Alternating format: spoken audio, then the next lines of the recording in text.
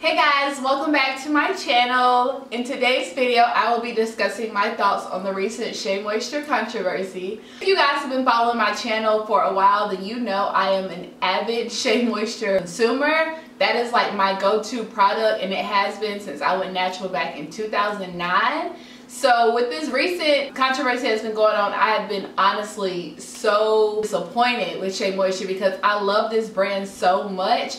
And you guys know, as natural hair ladies, like, it's hard for us to find brands, and just as a black woman in general, it's hard to find brands that work for our hair. And because we have such a limited selection, y'all know, like, when we go to like Walmart and Target and stuff, we have just our one little ethnic multicultural hair corner, whereas white women and everybody else has aisles full of product. Not having such a large selection to choose from, when I find something that I really do like and that works well for me, to be dealing with this stuff that has come out recently, I'm just really like, I'm so disappointed with them. Unless you've been living under a rock, then you probably saw the recent ad that Shea Moisture released. In the ad, they had one racially ambiguous woman. I think she might have been biracial. I think she had some black in her.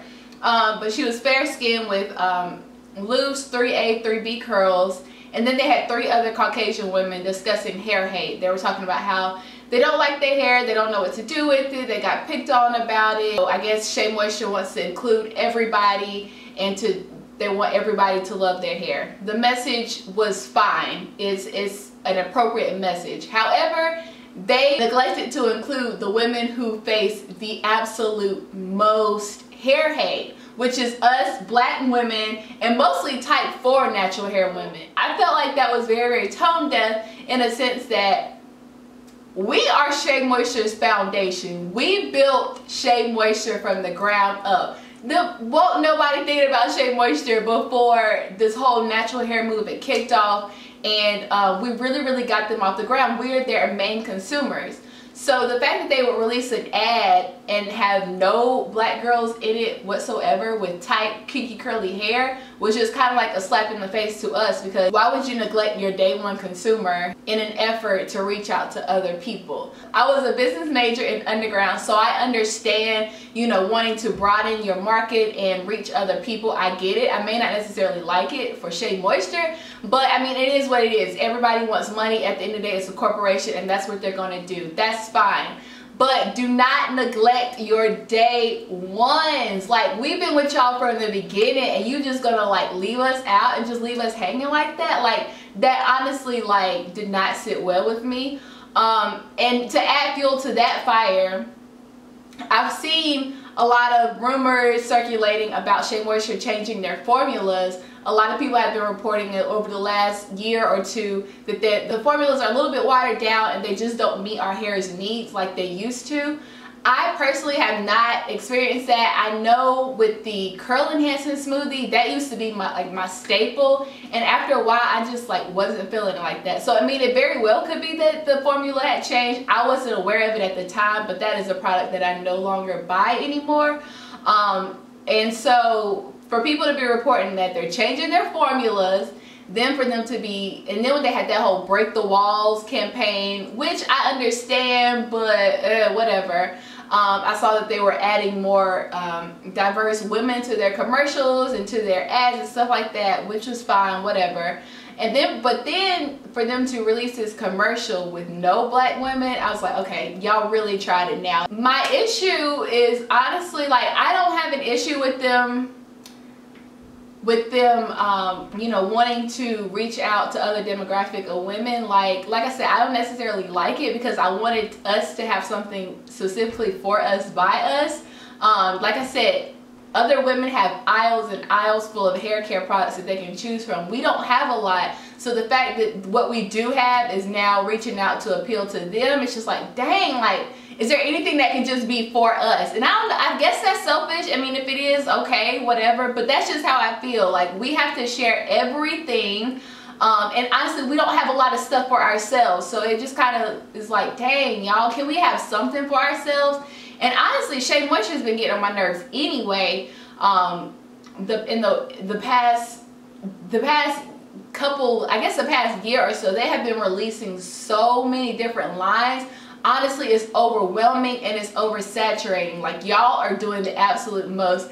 Every single time I go into Target or Ulta, I see a new line. I'm like, dang, I haven't even tried the last 11 ones that you released. I'm still on the Jamaican Black Castor Oil line, and that came out like in 2014, y'all. So that's just how far behind I am, and I have not been able to keep up with how much they're releasing.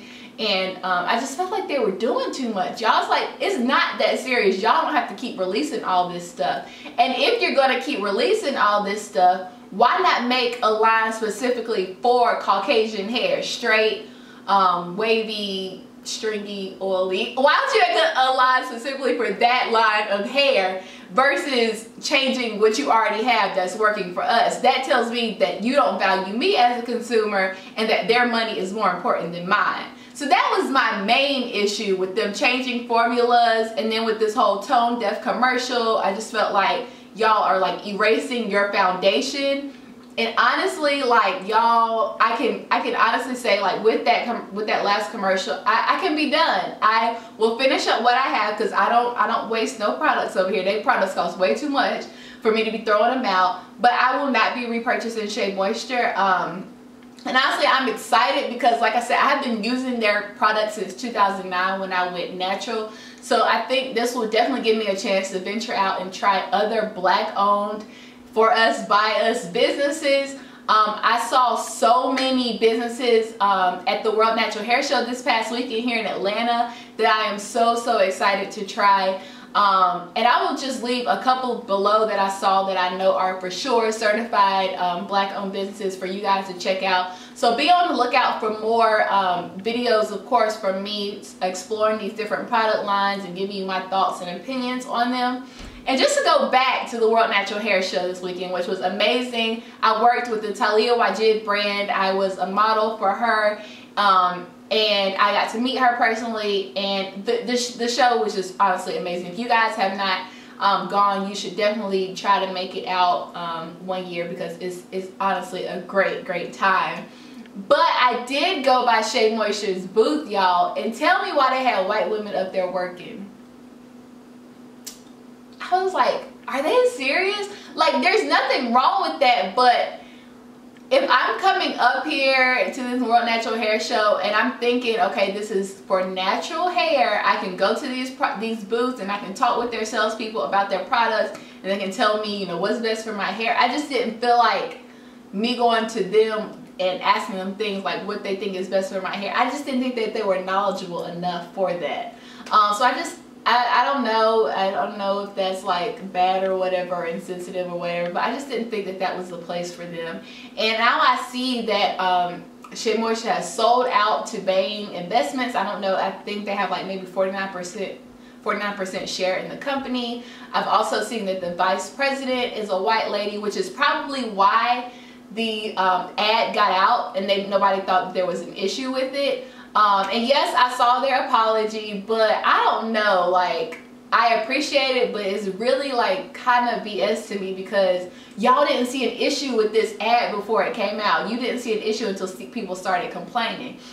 Oh, excuse me. So yeah, thanks for that, but no thanks. I don't know, y'all. What are y'all thoughts? Do y'all feel like the people who have decided to boycott and no longer use Shea Moisture, do you feel like we're overreacting? Or do you agree, and are you hopping on and no longer using their products? Or are you going to keep using their products? Do you feel like you're not affected by this? I just want to know y'all's thoughts. You know, like I said, I was an avid Shea Moisture supporter. Like, the recent events have shown me that I don't matter as much as them venturing out and servicing other demographics. Me, you know, like I said, loyal day one supporter. Y'all have been getting my coins since 2009. I was honestly disappointed with the the commercial, with the rumors of you guys changing your formulas.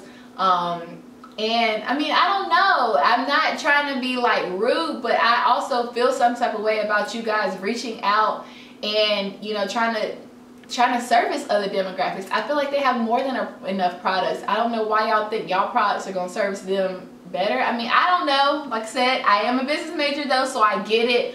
But on a personal level, I just felt like I wanted something to just be for us. I don't know if that was too much to ask. I guess it is. But I will just stick with more the other black owned businesses that I've seen. I'll be trying them out. Really excited to give my hair something new. I'm sorry for the rant, but I just had to get that off my chest because that's something that really meant a lot to me, and I just wanted to express my thoughts. But I will see you all on my next video. Bye guys.